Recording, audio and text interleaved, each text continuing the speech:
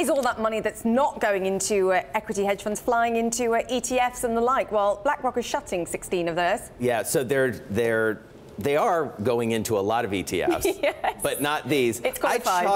I chalked this one up to a win for the humans, right? Yeah, I mean, AI, we're hearing all about it. It's going to replace all our jobs. You know, there are going to be robots sitting here making funny jokes about Wall Street in just a few years, maybe a matter of days. I don't know. But this was a case where BlackRock, and it's not a huge amount of money, $91 million in assets. So when you put that into the whole context of BlackRock has $3.4 trillion. They're headed toward $3.4 trillion in AUM. So 91 million, you can get away with it. But it is interesting that these AI strategies apparently just didn't work. 16 funds. So this is smart beta, where you sort of take the index, but then you make it a little bit better. You tweak it in various respects. Does that mean you go back to the regular index and you don't tweak it, or is it just the wrong tweaks? Well, maybe you just need humans to make some calls and not, rely on machines. They're very grumpy this morning. You're such a romantic. Yeah, exactly. Such a romantic. Exactly. I just want those swashbuckling hedge funds. Buy real estate. Move on.